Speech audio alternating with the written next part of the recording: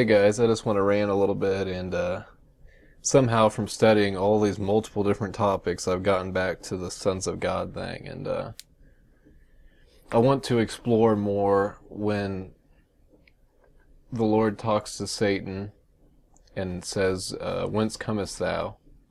And Satan answered the Lord and said, "From going to and fro in the earth and from walking up and down in it." So this is something I think that I didn't really focus on in the video. I didn't really go over, and I need to study this more still.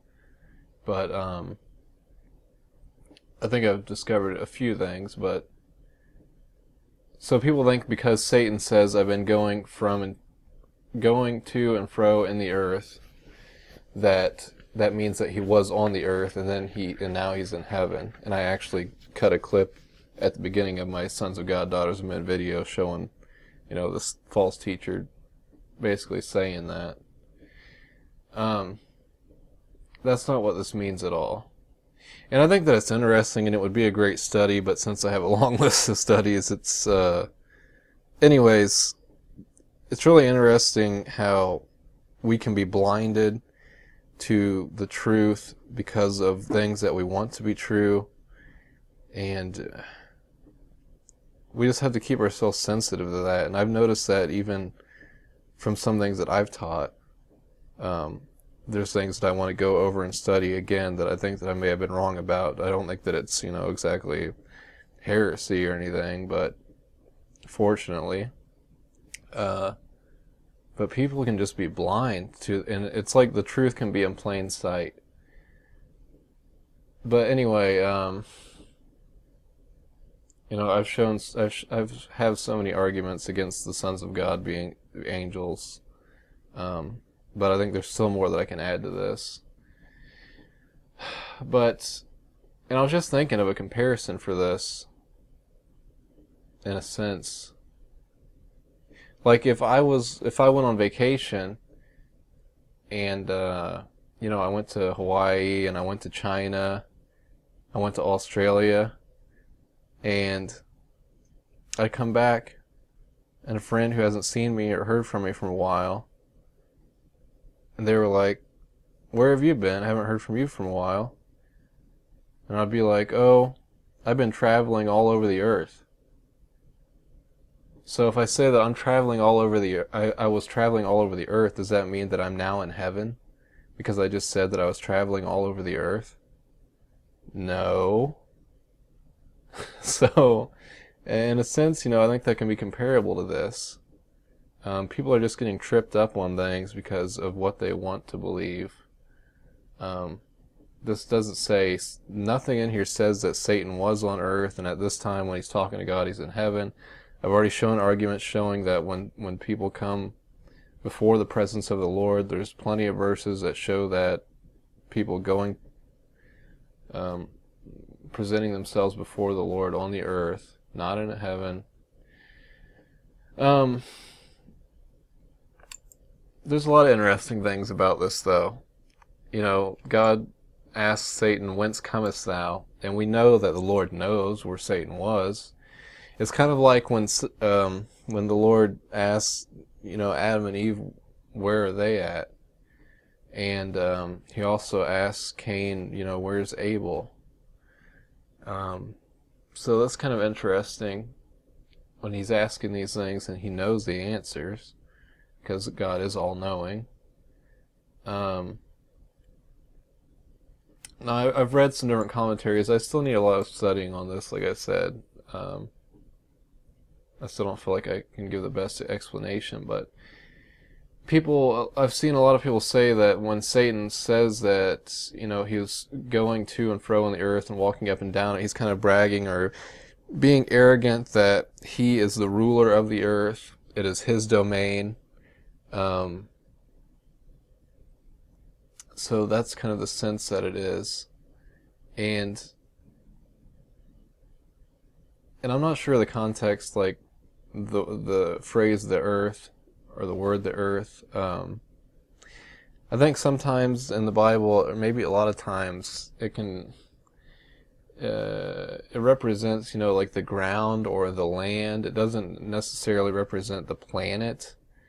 But in a sense it does. But if it was to say, from going to and fro in the land, then I think less people would have that idea in their head that Satan was on earth and now he's in heaven. So, and I'm not saying the translation is wrong or anything like that, but, that's what it could mean. I've been going to and fro in all the land, and walking up and down in it. But anyways, just like I said, somebody today could say, I've been traveling the earth. It doesn't mean that they were on earth and now they're in heaven.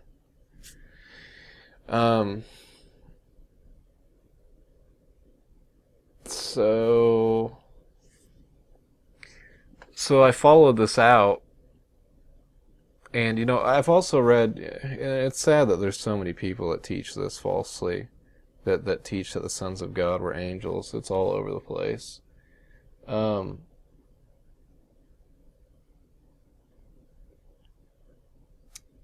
forgot what I was going to say. Well, a lot of them say that, well, Satan was cast out of heaven, but if the Lord wills, if he can make Satan appear in heaven, at his will. Like Satan doesn't have the will to go to heaven, but God can, call him there, which I don't believe. I believe that there's no, evil in the presence of the Lord as far as where he reigns on his throne in his, in the third heaven. But if you follow this out, it says, one more thing too, I guess. With Satan going to and fro in the earth,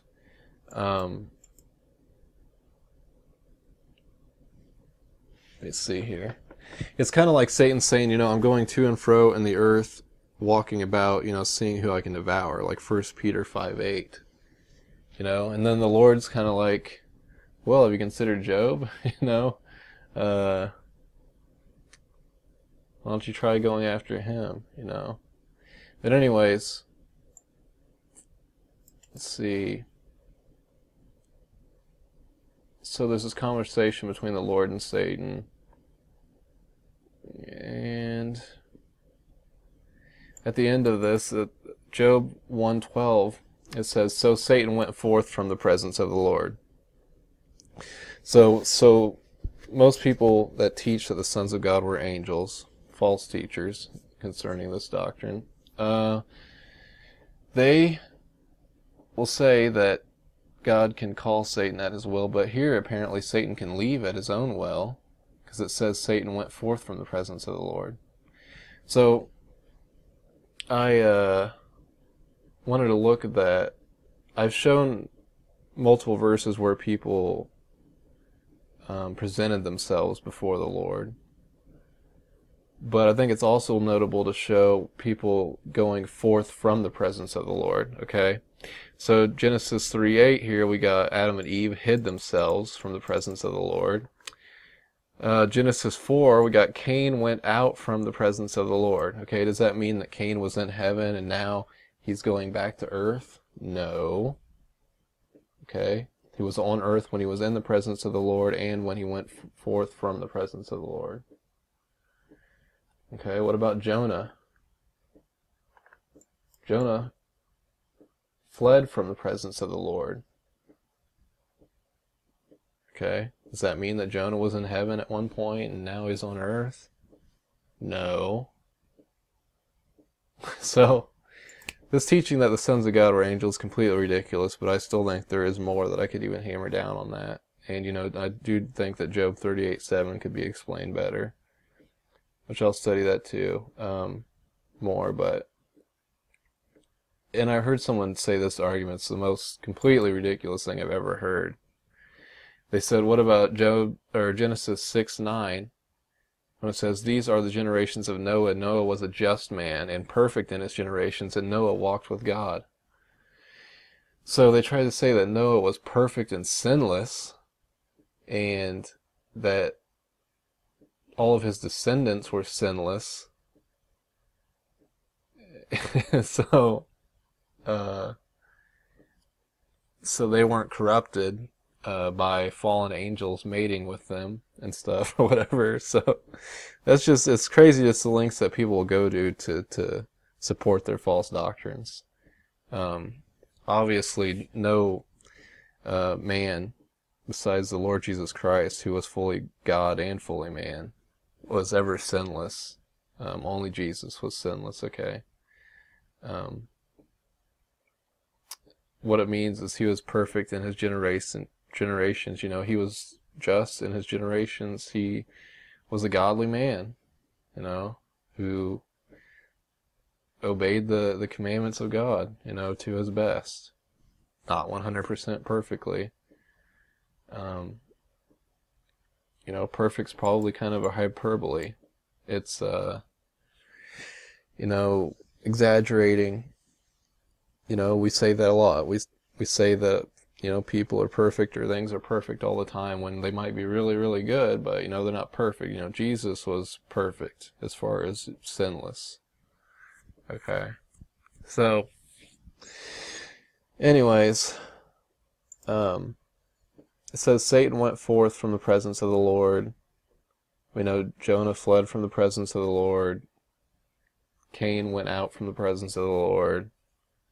These were all taking place on earth.